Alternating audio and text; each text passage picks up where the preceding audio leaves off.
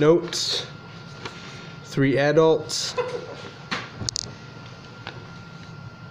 All right.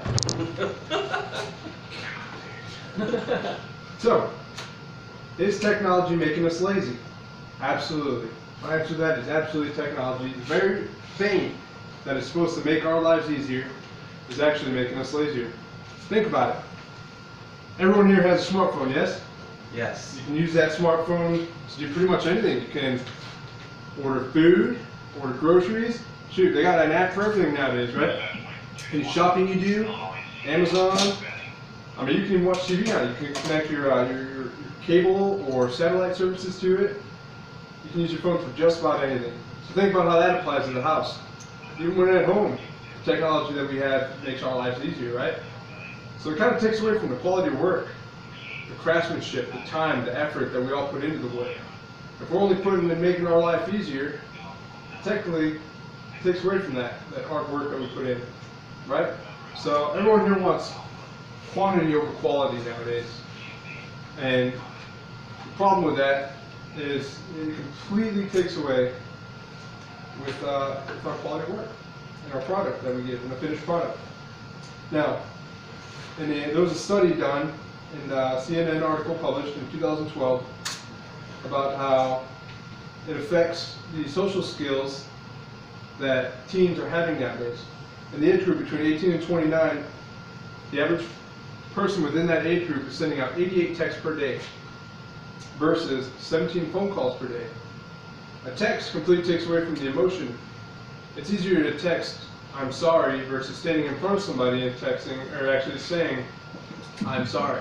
It completely takes the emotion away, which is something else that developing in your social skills, it's a necessity. So, back onto the other topic.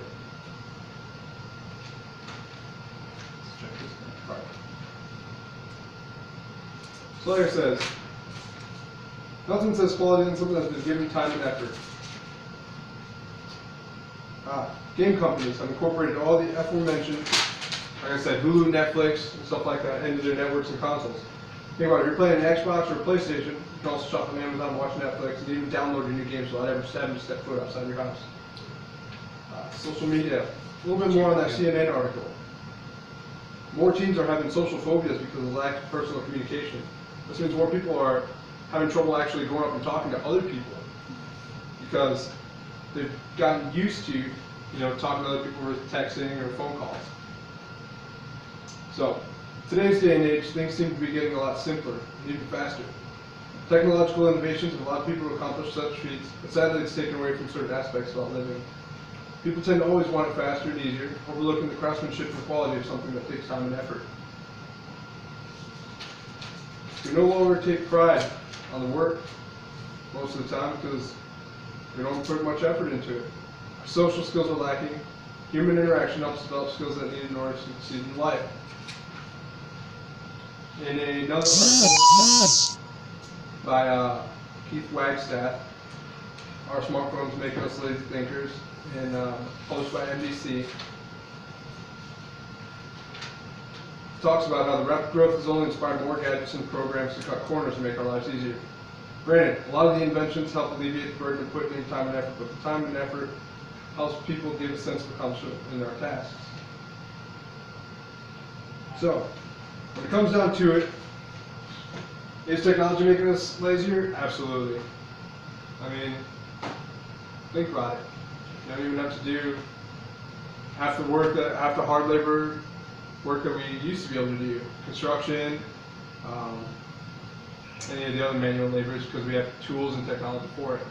So, I firmly believe, I think you might be able to jump on board with this. Technology is making us lazy. And that's it. God, it's hot.